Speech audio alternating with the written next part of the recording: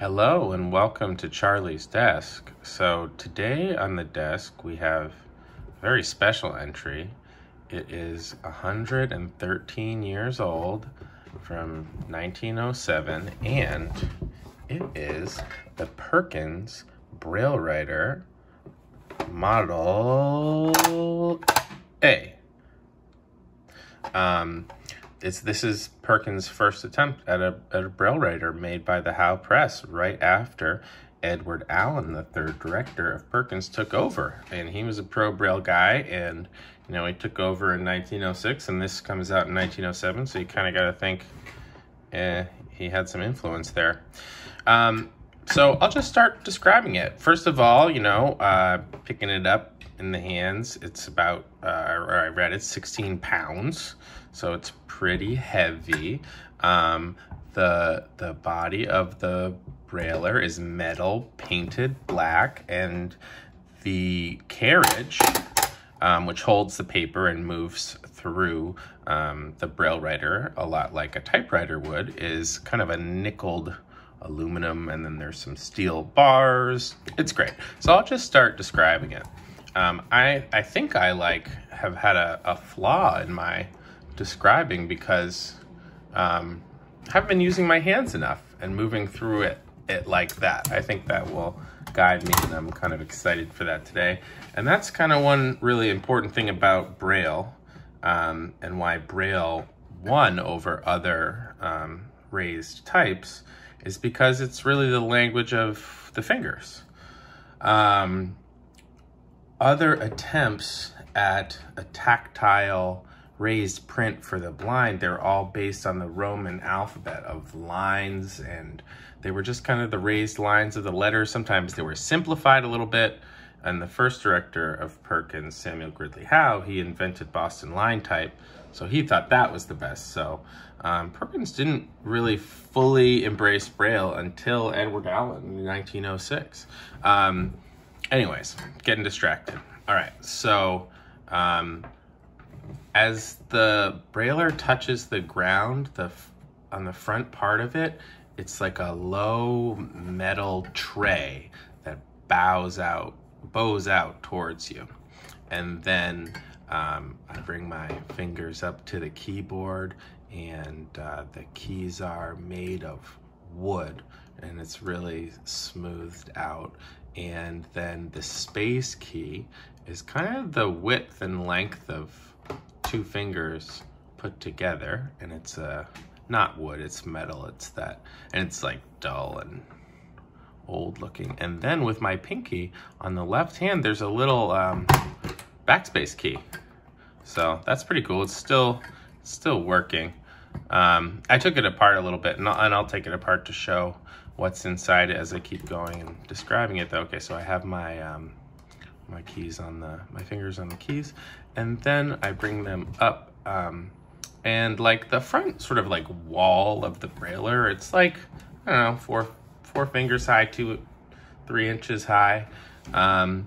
And on that front face, the keys stick out. Oh, and the keys are on little like metal levers. So if I put my fingers underneath the keys, I just feel the thin metal levers that the wooden keys are mounted to. And then those keys are sticking out of, it's basically just a rectangular piece of metal that's the full length of the Brailler, and it's only 3 inches high. How wide is the Brailler? It is, oh wow, the body of it's like only 11 inches wide. The carriage is probably like 14 inches wide. But so if I am on the top edge of the Brailler, I bring my hands to the middle, then there's this arch that goes over, and this is called, it's an arched die box. It kind of, the way I was thinking about describing it is almost like if you've ever thought about like an elephant drinking water and then throwing its trunk up to like splash water on its back. The arched die box kind of looks like an elephant's trunk, and it goes over the carriage, and it's above the embossing head where the dots come up, and so that the die box is the little impressions, and so there's like, you know, the paper is sandwiched in between that, and it makes the dots. So, and then I'll bring my hands up to the carriage. I can feel on the underside of it kind of like this dull sawtooth advancing mechanism. The patent knobs are, I can't tell if they were like painted. I think they were painted black, but they're wood. The carriage release is on the left-hand side, and it's a nice mechanism. You pinch it with your thumb and forefinger, and then you can slide it all away. And it also, that pinch, if you can just, it advances the line. So that's kind of like the outside of it. And then we can go inside, because it's pretty easy to take apart. So this is when I can talk about history, when I'm unscrewing the 4 screws that hold in the front piece of the Brailler.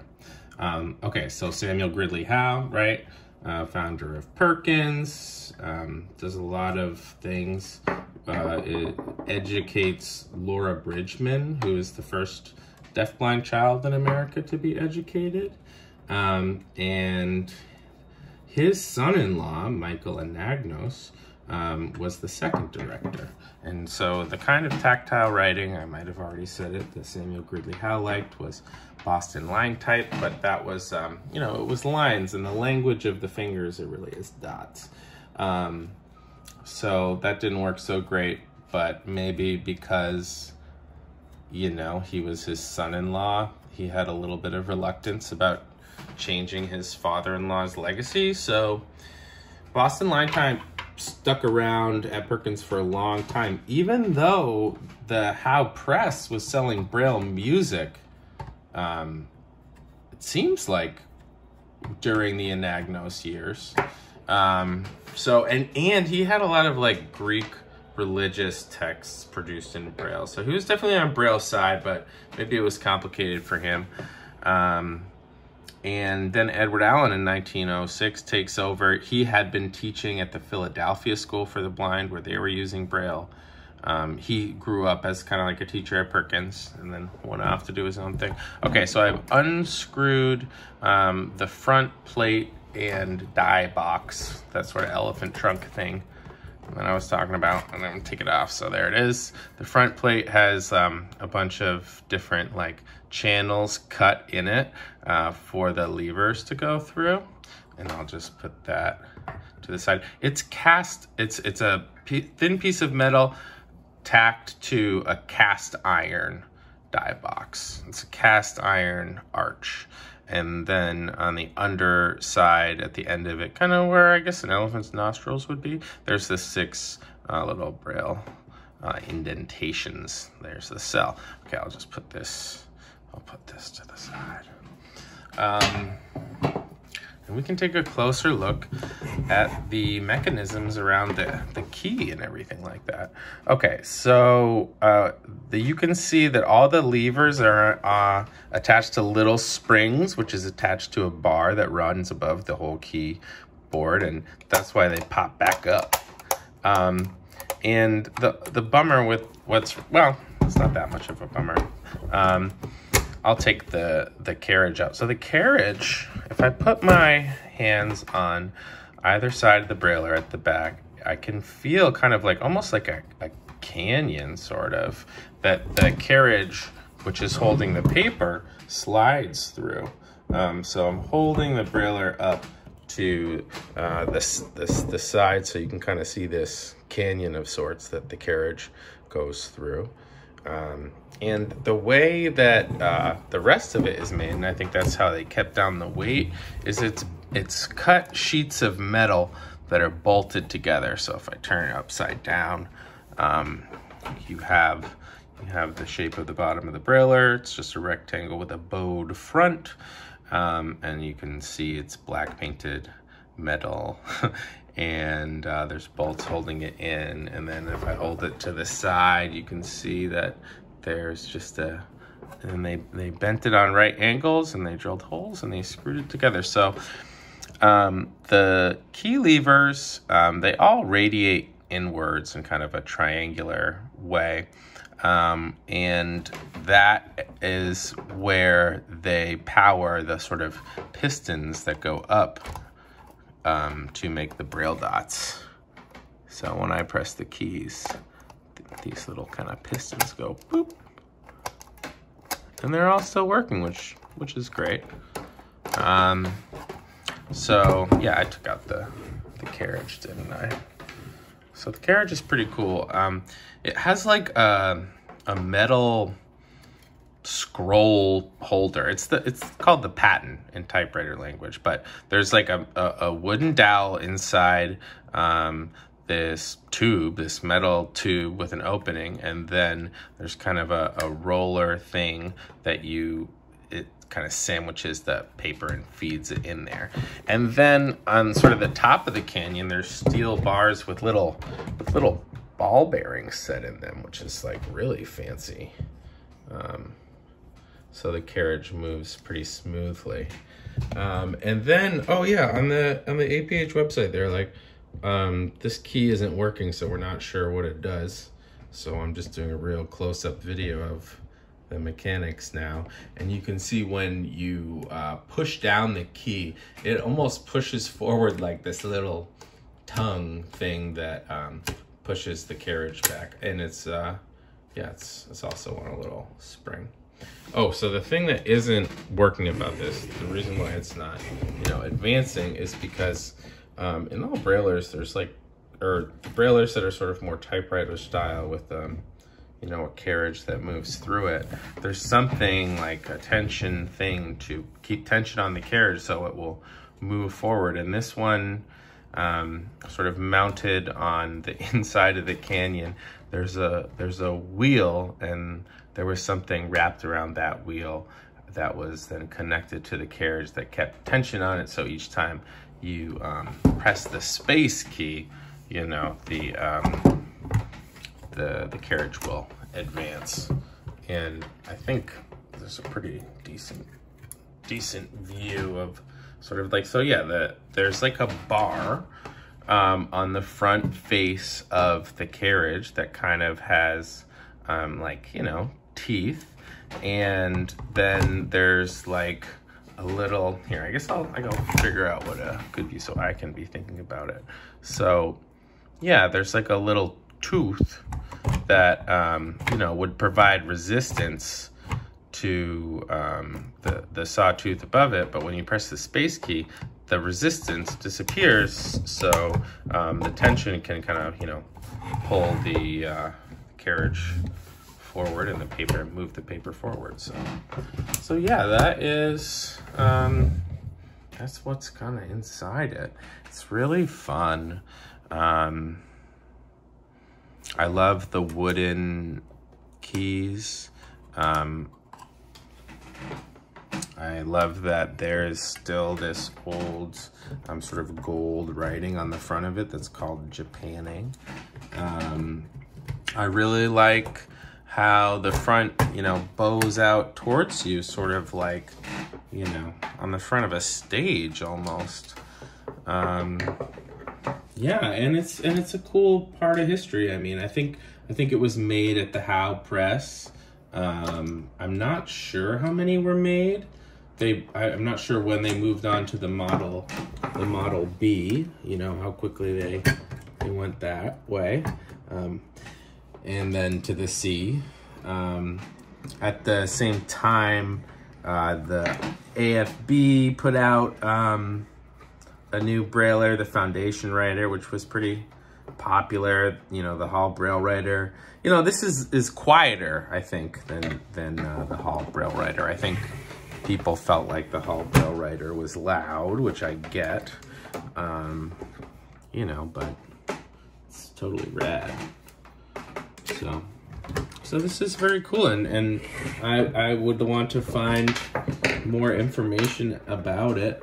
I wonder what is in the Perkins archive about this, whether there's any sort of notes on its production, because, some of the information that I've been mentioning in this video is from this book called The History of the Howe Press, that I found in an archive.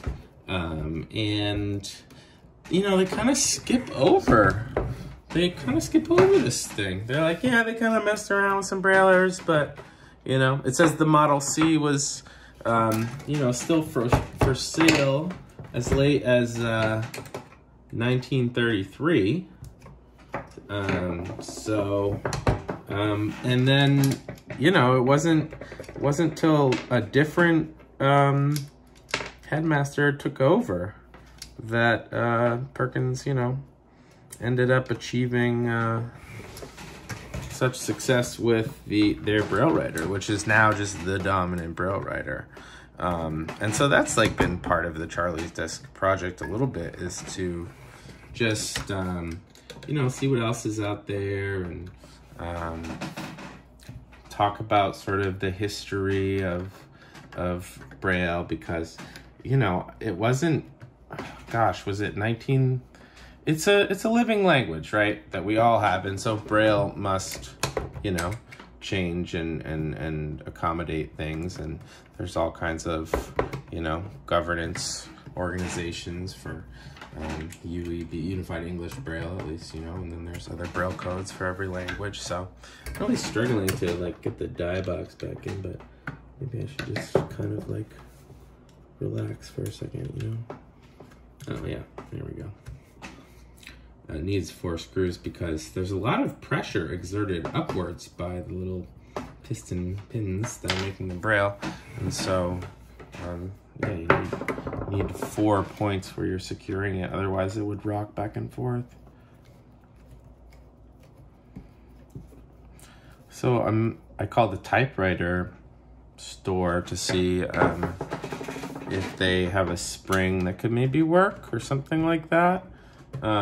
Because I think one of the things about the Howe Braille Writer is that like they didn't use, they custom made like everything.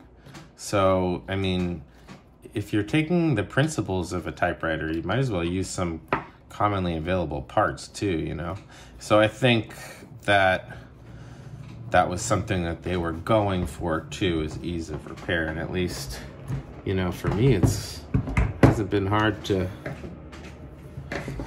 take it apart. So there we go. I'll load some paper into it. The paper scroll is just like minuscule.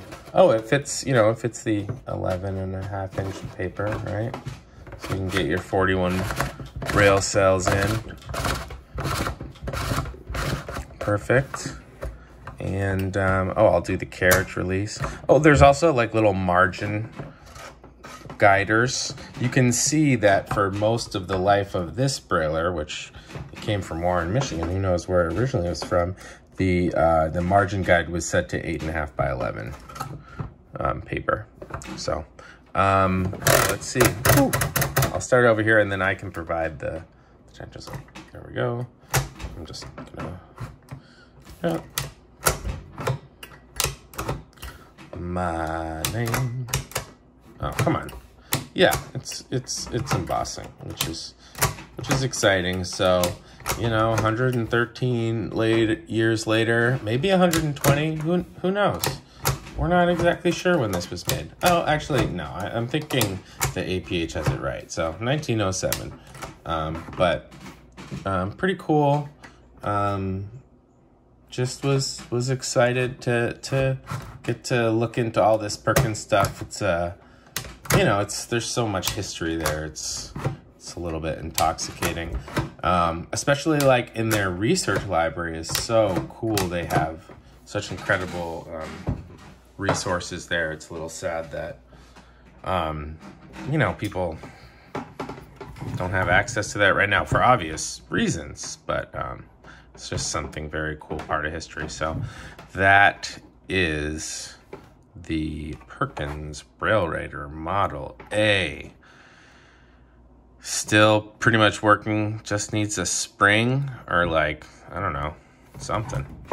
Thanks for watching. Bye.